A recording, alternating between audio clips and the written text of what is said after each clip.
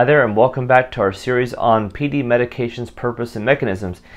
This time we're going to be talking about anticholinergics, what they're taken for. Well, hey, that's in the title, purposes and mechanisms, right?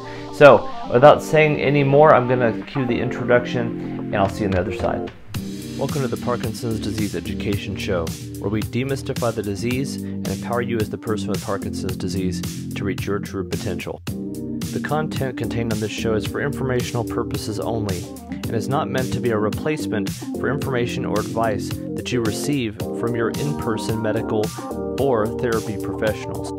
If you haven't already, I hope you'll consider subscribing, and for an even more personalized experience, please ask us about our memberships. Now, without further ado, let's start the show. Okay, so anticholinergics. So anticholinergic medications block the absorption of acetylcholine. That's a neurotransmitter that's really important for attention and memory, among other things. Now, as you'll see when we talk about side effects, that could be a potential issue. So why are anticholinergics prescribed in the first place? Anticholinergics are one of the only medication classes out there that can really have an effect on tremor and dystonia. Those are two movement symptoms you can have with Parkinson's disease. Dystonia, I'll link a video up above to what that is, but essentially you get painful cramps associated with a wearing off of your Parkinson's medication doses. Other than tremor and dystonia, anticholinergics really have no other role other than potentially reducing drooling in those that have sialorrhea or excess saliva production associated with their Parkinson's.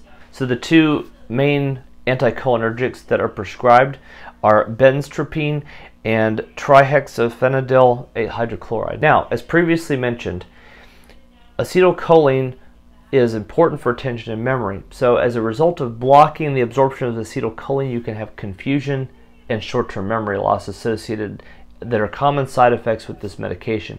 That's particularly the case for those that are 70 and older. Again, like with multiple medications we've talked about, hallucinations can be a possible side effect. You can also have dry mouth, blurry vision, and urinary retention. As with every medication that we've talked about on this series, it's really kind of a cost-benefit analysis going on of, you know, is it worth this side effect or the possibility of these side effects to relieve the problems we're having over here, tremor, in this case tremor and dystonia?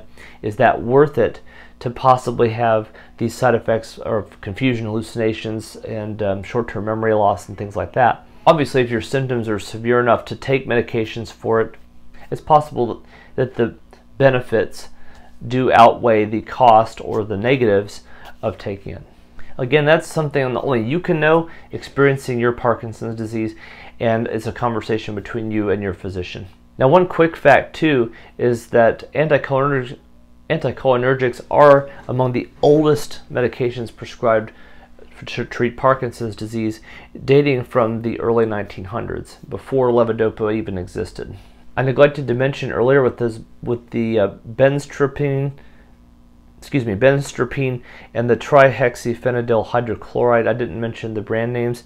So Cogentin is the first one, the benzotropine, and then the trihexyphenidyl is Artane, or formerly Artane as the brand name.